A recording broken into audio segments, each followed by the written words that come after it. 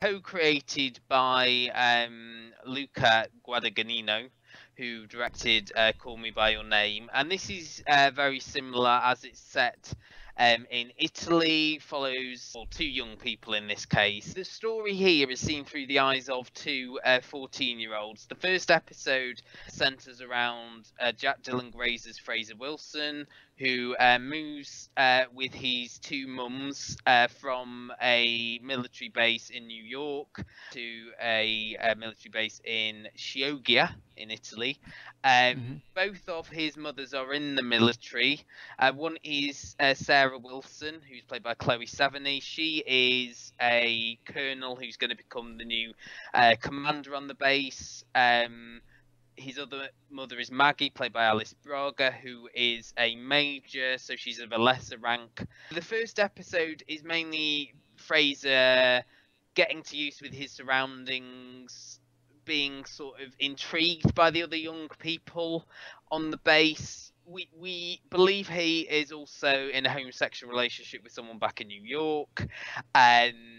He is intrigued by his neighbour, Caitlin, who is the daughter of another. I don't understand the ranks in the American military. I don't know why, Matt. We've been through this time and time again. Another senior army bod, let's just say. And the first episode ends really with him following Caitlin and learning that she's sort of got a double identity. She's struggling with her gender and she likes to be known by the name Harper, which is odd because we had a Harper last week in history. Yeah, I've never had a Harper in a drama, then two come along at the same time.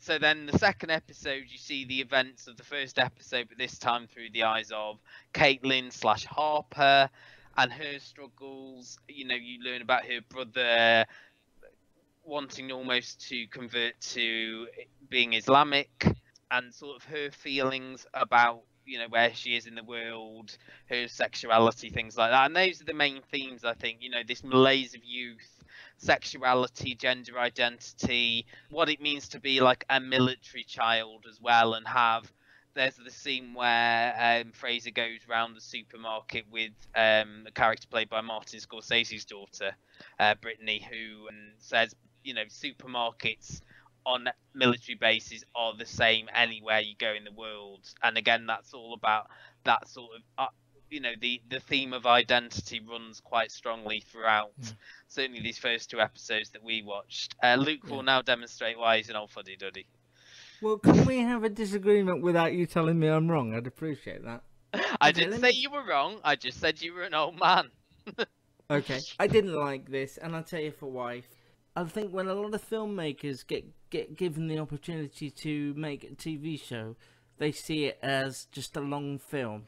Too meandering, too slow. I thought particularly Fraser was the most insufferable lead character I've ever had the misfortune to spend any time with. He doesn't have a lot of dialogue in this first episode. As you say, he's just walking through this military base trying to get the lay of the land and listening to his iPod.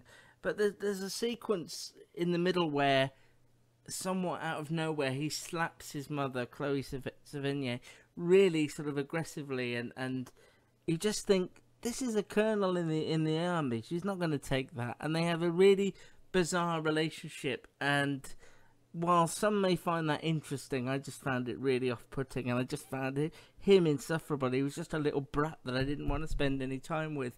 I did find it very interesting that I'd never seen anything set on a military base. I like the fact that all these American kids had a grasp of Italian. And I like the setting. But these two leads are just not interesting people for me. I found it so dull and so boring. The point of the first episode is to get me to care and get me to want to continue, and this just didn't for me. And I appreciate Call Me By Your Name. From all I've heard about it, I've not seen it, does a very similar thing where it's all about atmosphere and then it builds to this crescendo, but I don't see this building. I just think it's all about, let's bask in these beautiful shots of Italy, and it is, but it's not, in my eyes, it's not a TV show. It's a drawn-out long film with characters I don't want to spend any time with. But it was an introduction, the first episode. Yeah, but I don't need a 2-hour setup. I don't. Yeah, but I just don't. Introducing each, you know, so the two main characters, they spent an hour introducing, and TV shows have done that in the past, where they have spent an hour introducing one character. You know, Skins did it. And I disagree entirely with saying that this is an 8-hour film. These felt very episodic, you know. No, And I think you've got a real sort of thing about film directors coming to TV, and again, like, you know, for example, Peaky Blinders, that was a film director coming to TV. That wasn't a chop. You know, you really enjoy that. That's not a chopped up film. That is very much a generalization that you're making. And I think, for example, the first episode, you know, him coming to the military base, that was the introduction. It ended with him discovering about Caitlyn's double identity. That was an end, and we got him struggling to fit in this new base, and that was the middle. It was very episodic, and I don't know why you didn't find it was. Even if it was not, as I see it, a chopped up film, these people were obnoxious. Well, particularly Fraser was obnoxious, and Fraser, I have not to Frasier. finish. I have to finish an episode going. I care about the journey. I'm interested in them. I don't necessarily have to like them. The people on Succession, for example, are properly awful people that you would hate to be stuck in a room with. But there's something intriguing about them and funny about them, and you sort of find them endearing, even though you know how awful they are. I just wanted to. I would agree with you about Fraser. You know, he is a bit of a brat, but I think it's the reason why he's like that. You know, that is his outward presentation, and he is almost someone who's got that self-loathing about him. And I sort of got that, you know, and you did see some level of his insecurities there as well, you know, when he was on his own. And I do get, you know, the meandering nature of it to an extent where you're following these characters around, but I was intrigued by them and their story, and, you know, as you say, this odd relationship between Fraser and Sarah and the struggles that Caitlyn's having. See, I'm surprised you didn't like Caitlyn. What were your issues there with her? Because I get why you didn't like. I do get why you didn't like Fraser, but I don't think he's a character that you're initially, you know, meant to particularly like. You're meant to be sort of intrigued by his story and his background and who is it he's talking to on the phone at home. What is he going to do now he's found out, you know, about this double identity of Caitlyn and Harper. I thought you would like, you know, and these are both quite, you know, young actors. I know Jack Dylan Grazer has been in films before. I don't think Jordan Christine it's her first role. And they are only, you know, they're both only 17, so they've got sort of age appropriate actors playing these characters, which I appreciate. And I was more drawn into that second episode, and I think now we've sort of got to the point where we sort of know where we are. And it may have taken a little bit longer, but that didn't bother me. You know, I felt like I was there with them because of the way it was shot, because of the way it was sort of, you know, you got swept along by these sequences where you were just listening to music and watching the world from the characters' eyes. And I think that's where you get to know the characters, through watching the world through their eyes. I think you may have felt a little bit more alienated from it perhaps than I did, but I sort of got swept up in this world and swept up certainly with these two characters. If it's one where you can bathe yourself in the warm Italian sunshine and the atmosphere, and you don't worry about nothing particularly going on, then I think you can get, as you said, swept up in the atmosphere. I didn't like them, and I didn't care about them. Why didn't you like Caitlyn, though? You haven't explained that to me. You said you didn't like that. Because the problem is most of the characters, particularly in the second episode, they don't really say much. So you have to go off, you know, the little that they do say.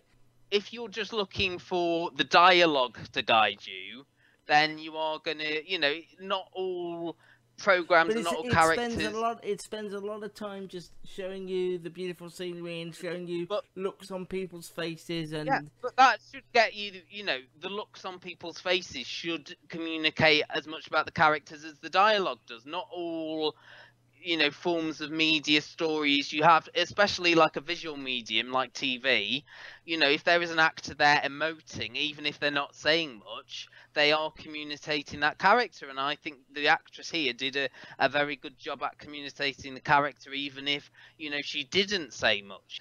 But I just found it so dull. I liked the being on this base, that was a new setting I'd never seen before. I obviously knew people from abroad worked and lived on army bases. Never seen it, never known what their life is like. So that side was interesting and showed me something I'd never even considered before. But the people within it were so dull. His mothers were just these odd people that he had spats with that you couldn't quite get a handle on. It was very, very long. You've become the grumpy old man of this podcast, I think, in the last 2 weeks. That had to be one of us. You know, I don't really know, because you used to like programs that were slow and, you know, made you work for things, and both the Queen's Gambit and We Are Who We Are both have those elements to them. And, you know, for me, I do get your criticisms about Fraser, but that is the character at the end of the day.